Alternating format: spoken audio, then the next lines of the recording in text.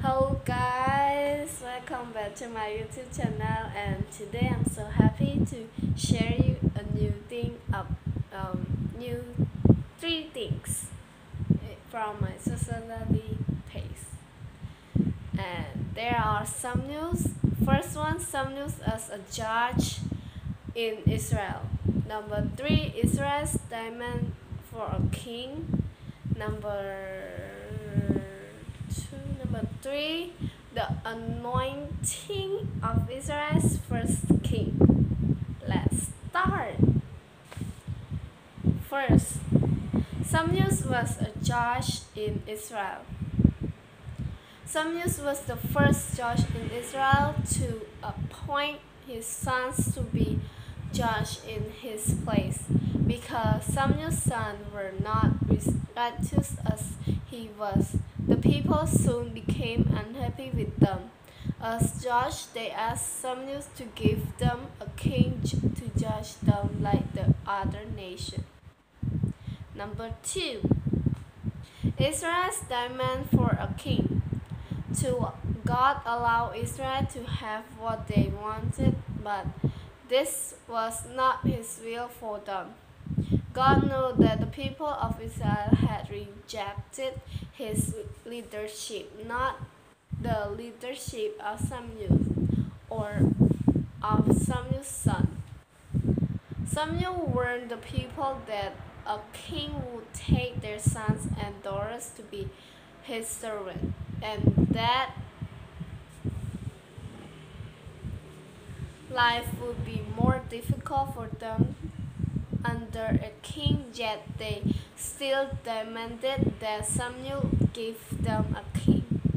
They chose to be like the other nation around them rather than to please and obey the Lord. Number three, last one. The anointing of Israel's first king. What a fine, strong young man Saul was. Samuel saw in Saul and that could be desired in a king of Israel. Saul was handsome, strong, humble, and respectful. The Bible says Samuel was more than a head taller than any other man in all of Israel. The Bible also records that God gave him another heart, and that the Holy Spirit came upon him, so even prophesies the word of the Lord. Soon after Saul's anointing, God showed all Israel that Saul was the man he had appointed to be king. Samuel stood before the people of Israel at Mizpah, where the revival had once taken place, and pronounced that Saul was to be king according to the word of the Lord.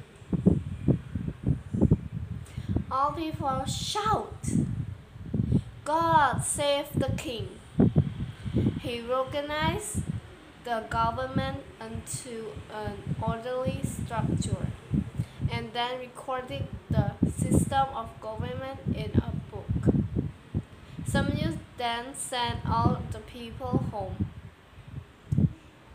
Saul left a band of men whose heart God had touched went with him. 1 Samuel 10:26b. And the Bible verse for this page is, "A man that hates friend must show himself friendly, and there is a friend that sticketh closer than a brother." From Proverbs chapter 18, verse 24. So, yeah, we finished. So, thank you for watching, and please subscribe my channel and like, share, and bye.